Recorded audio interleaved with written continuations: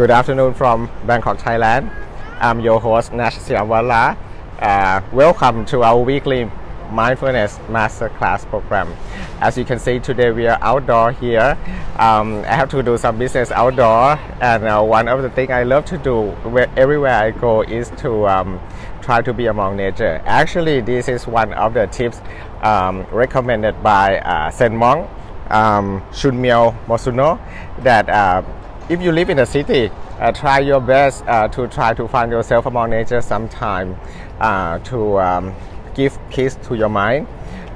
Nature, as you can see, could be a tree, could be a small garden on your rooftop condominium, or it could be try to be among the sunset. Hello, Khun Wan from Canberra, Australia. Welcome to the show. I'm doing fine. Sorry, last week I was a little bit busy. I was not here. Today I prepared 2 topics to talk to you, and maybe I will throw in a third one just in case we have time. I try to be here only around 15 minutes or so, because after this I have to go to do my voice training.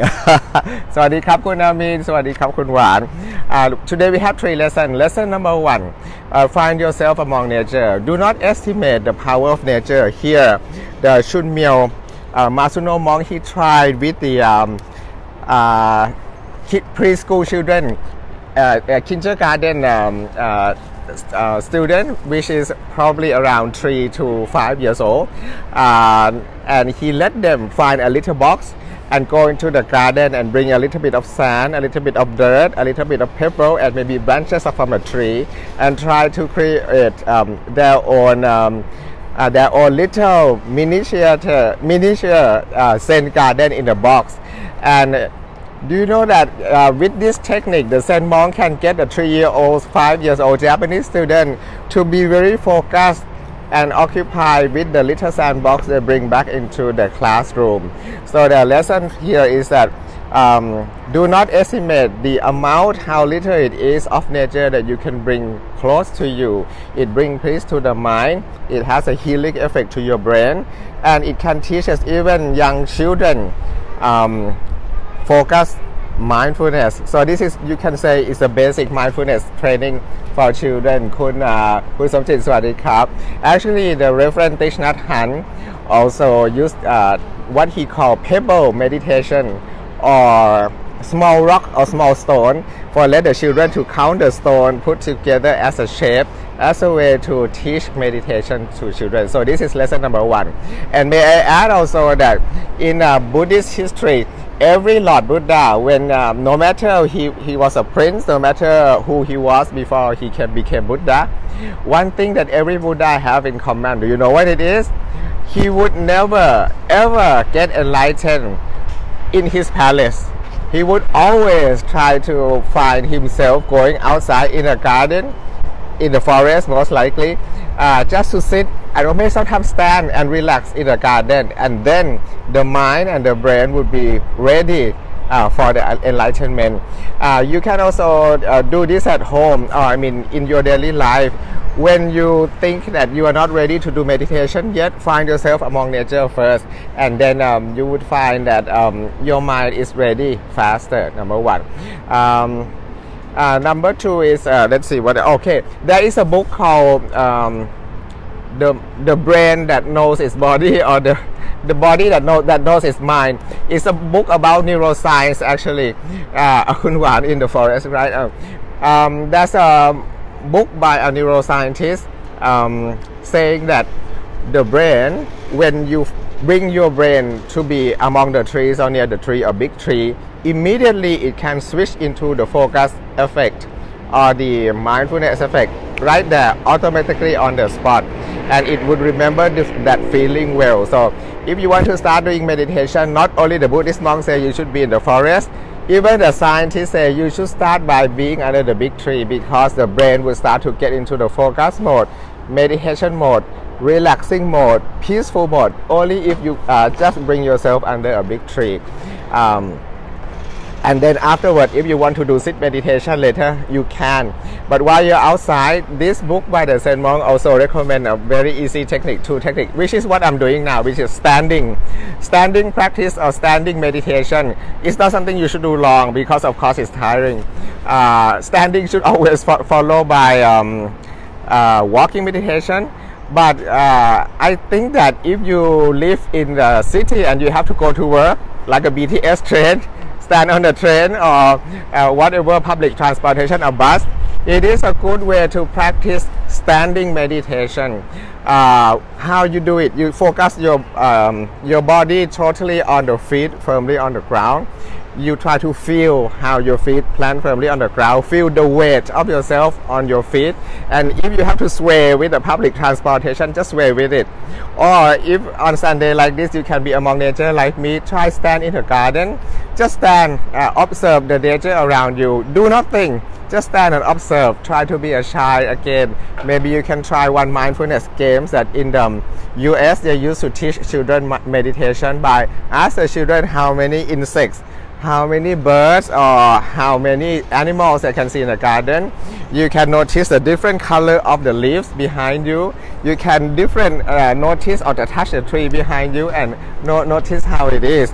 So this is a true technique already. First, find yourself among nature. Second, try standing meditation before you do walking meditation. And the last one that I would like to bring you today is the Zen monk from Japan said there is a special spot in downtown Tokyo called Yanaka. Yanaka is a spot known as the sunset step. The step itself is just not beautiful place to be Kun Mani Swadikap. But it said that if you go there at the right place at the right time, you will get to see the most beautiful sunset in Tokyo. And when I come to think about it, I think if you live in a city like me, I don't think we have that much chance to bring ourselves to be among nature and just sit near the tree among nature and wait for the sun to set, right? Unless, of course, you can go to like Phuket Sandbox or any beach that you can get yourself access to at this time during the COVID pandemic. Try from the balcony of your own condominium or anywhere close to you.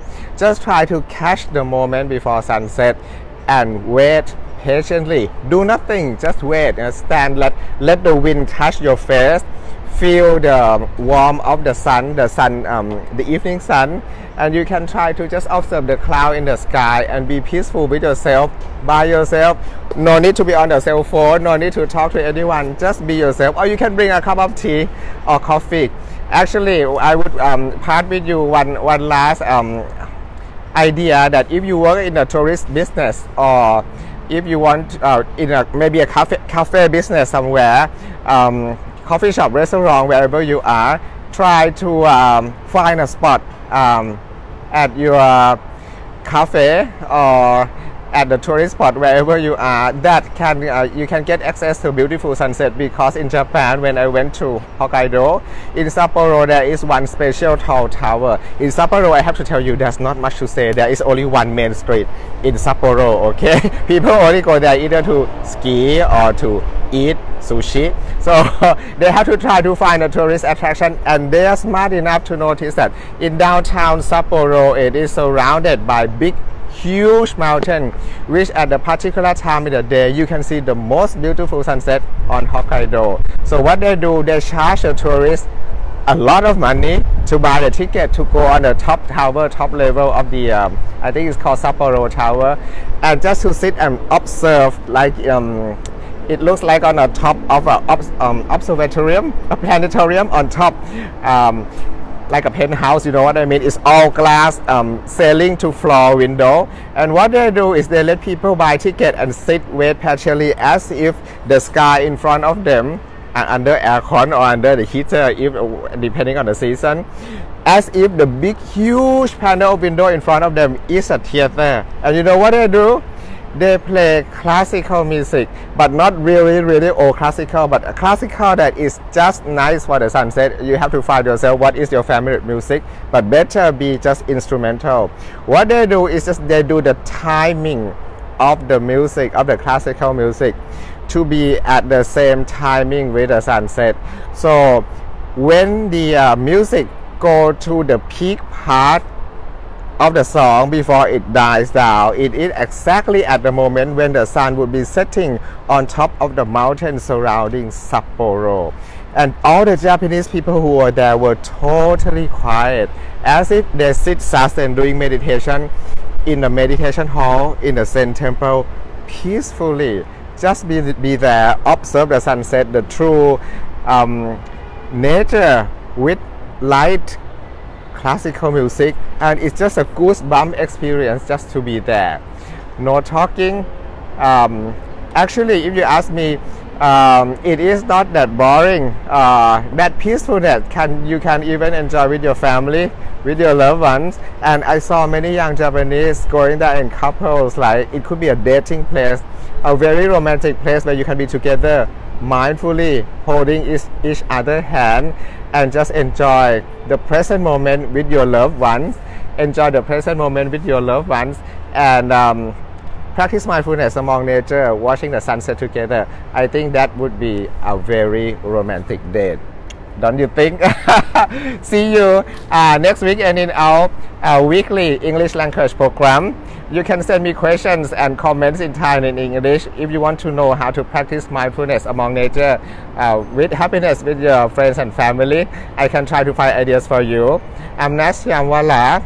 I'm a Thai mindfulness enthusiast. I teach, I write, I translate, I give workshop on mindfulness, brain and happiness. And believe me, I know how to find my happiness close to nature. Until we see again each other again next weekend, have a mindful week. สวัสดีครับ from Bangkok, Thailand สวัสดีครับสวัสดีครับ See you next Sunday. Thanks for watching.